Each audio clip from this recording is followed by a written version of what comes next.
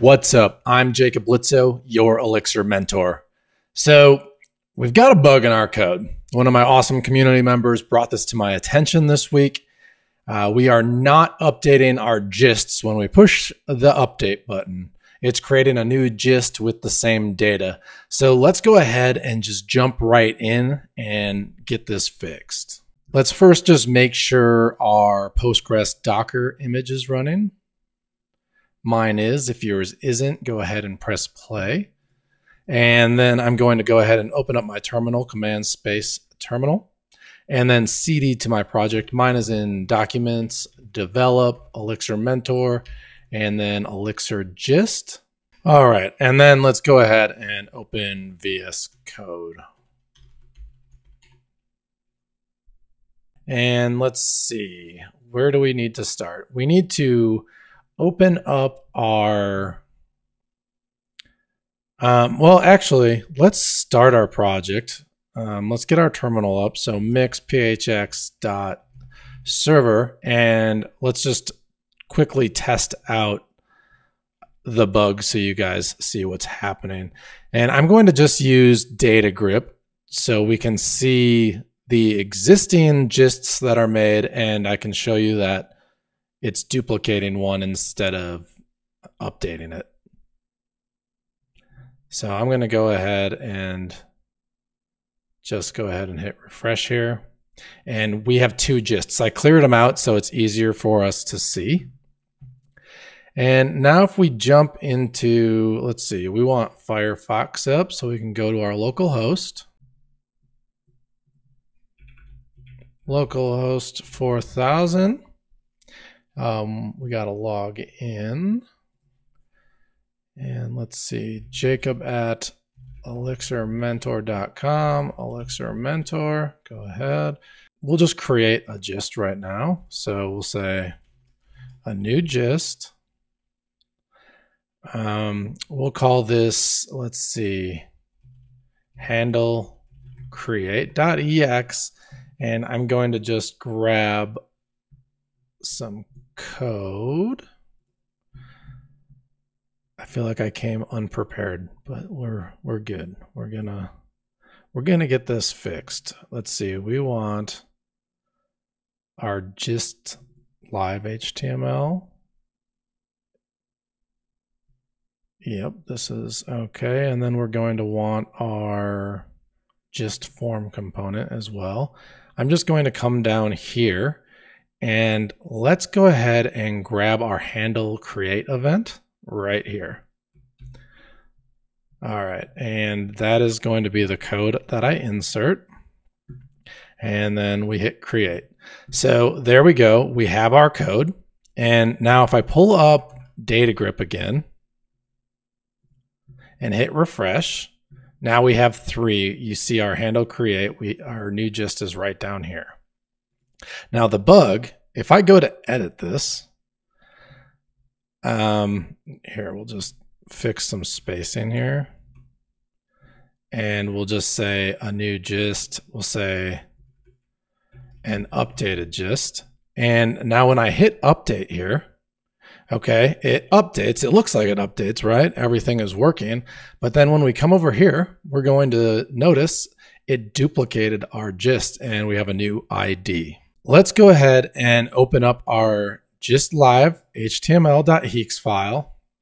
And you'll see right here where we have our live component, we pass in the gist ID here because we're using the ID to update our update and create button, but we forget to utilize it for actually updating our gist, because right now when we pass in our gist data right here, this to form, we actually are losing our ID from our gist struct, and that's not what we want to happen, but it's fine because we have our ID right here. Enjoying the video? Show some love with a like and hit subscribe to stay updated. To support me and keep the content free, click join for memberships or pick up a course at elixirmentor.com and get free access to my private community.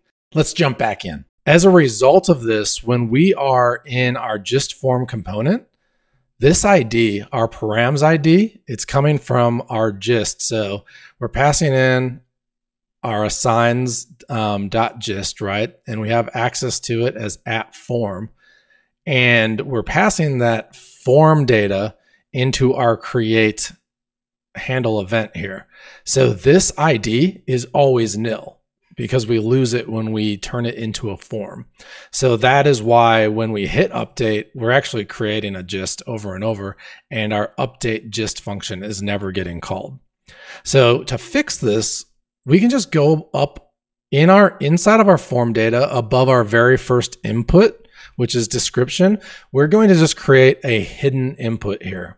And we can do that with the less than % equal.